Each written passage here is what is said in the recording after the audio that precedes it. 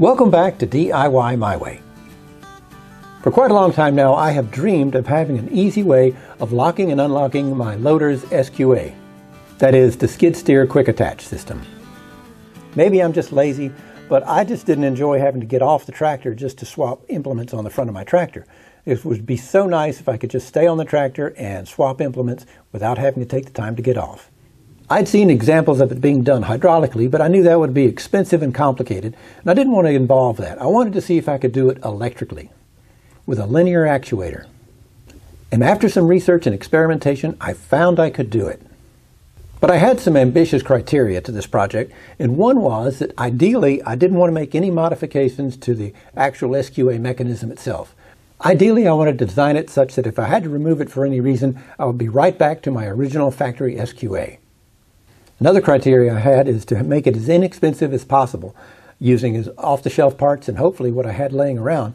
And most of this, besides the actuator itself, is what I had laying around. So if you'll stick around, I'll show you exactly how I went about designing and building this, and maybe give you some tips for your SQA in case it's a little bit different. There are some general rules you can apply in case the dimensions are slightly different. Before I get into the design and build details, let me demonstrate how it works. When I need to change from my bucket to my pallet forks, I flip a toggle switch on the dashboard to unlock the SSQA.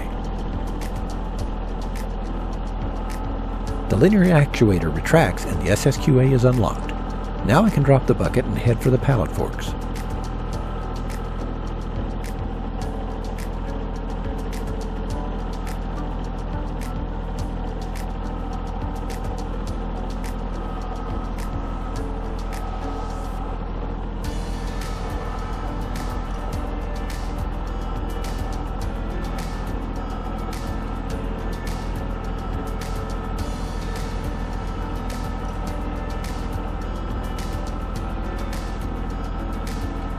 Once I've picked up the pallet forks, I curl them all the way back, then flip the switch to the lock position. The actuator extends, locking the SSQA.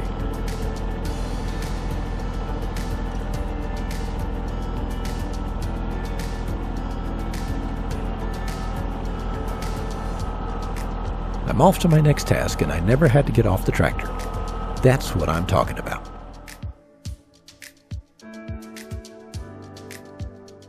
Most SSQA mechanisms I've seen have a design similar to this, L-shaped handles that pivot spring links which push or pull the locking pins. The simplest way to control the mechanism is to push and pull between these two pivot bolts. Done right, it won't need any permanent modifications to the mechanism. Please note that my loader is a Kubota LA525, which is made for the Kubota L series tractors.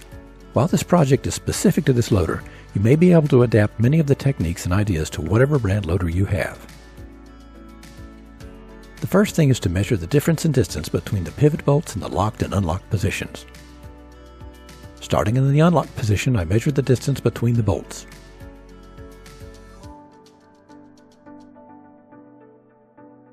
It's 27 inches.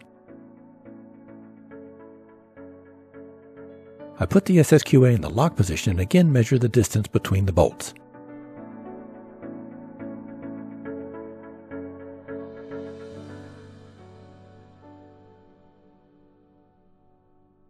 That distance is 34 3/4 inches.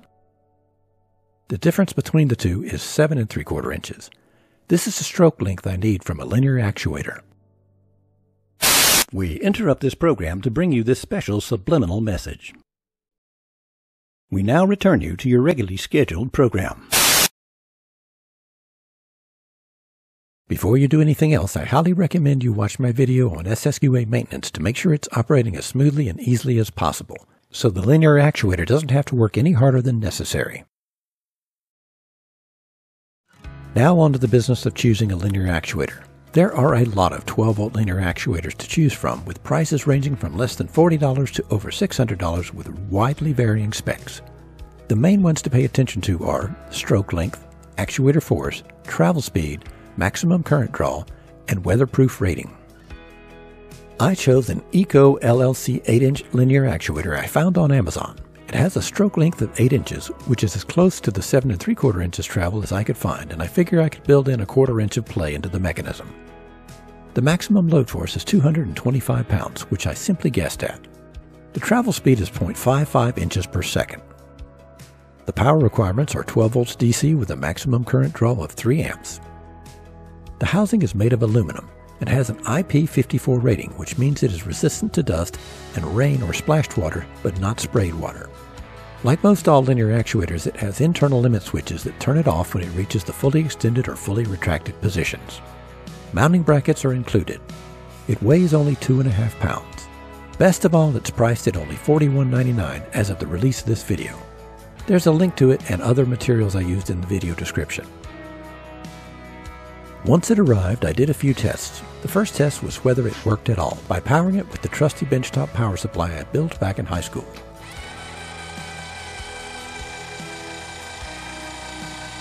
I notice it draws 1 amp with no load on the actuator.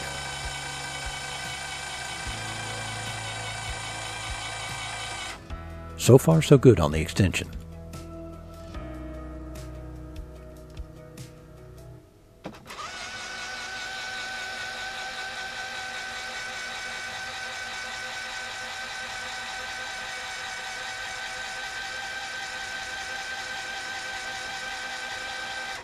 Success. The built-in limit switches did their job. Next, I get a feel for the force of the actuator.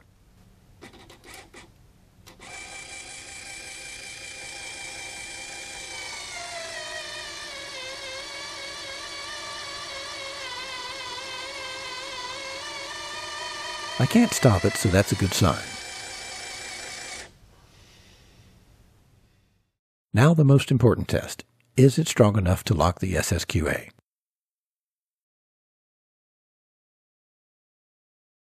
Well, it locked it on one side but slipped off the other, so I had to back it up a bit and try again.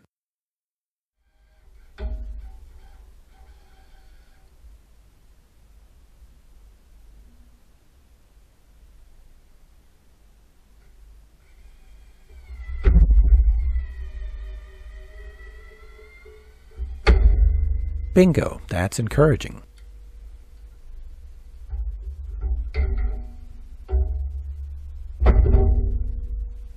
Can it also unlock the SSQA?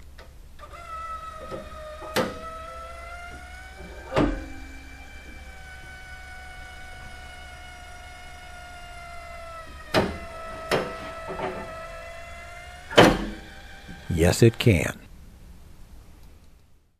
Now I can move on to building the parts, beginning with the tabs that will go on the pivot bolts. I used 2 inch by 1/8 inch thick steel flat bar and cut 2 4-inch pieces.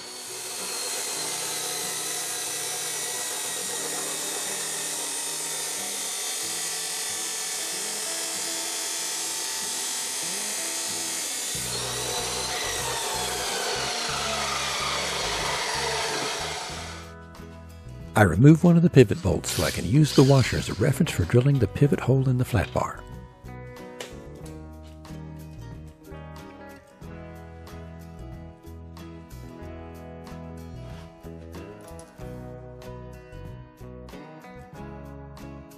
I don't want the tab to stick out beyond the washer, so the pivot hole needs to be here.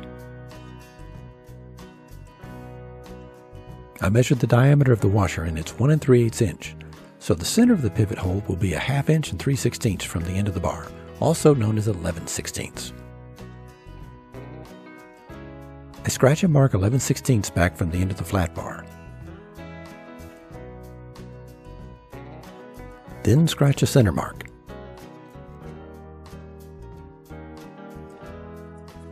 And use my center punch to make a divot for the pivot hole.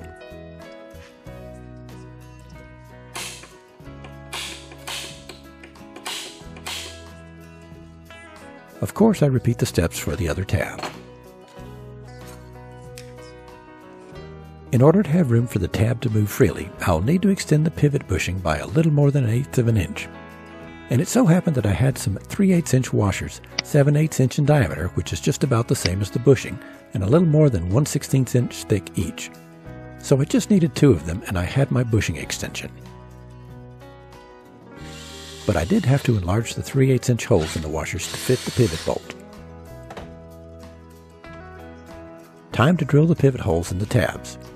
First, a decent pilot hole.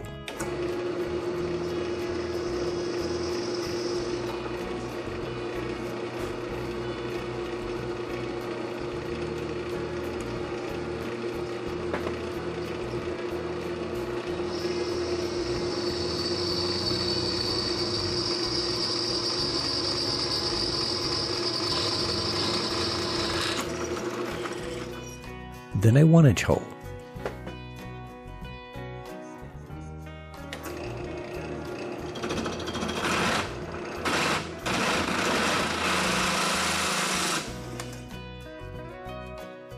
I hate it when that happens.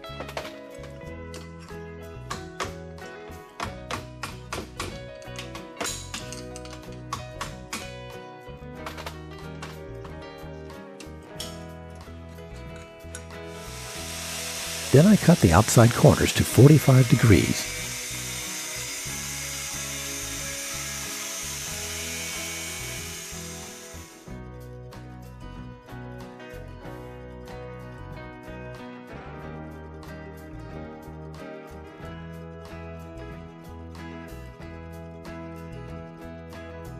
And smooth off the edges.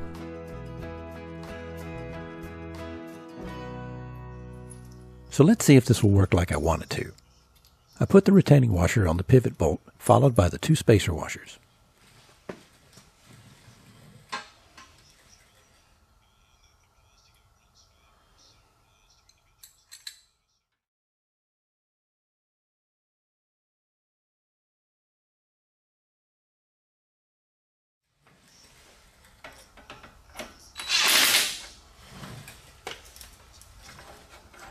Yep, the tab pivots freely on the spacer washers with the bolt tightened down. Great. Stay tuned for part 2, where I finish building the pieces, assemble and install the actuator, and wire up the electrical controls. I strongly encourage you to watch part 2 before buying any hardware and starting to build it.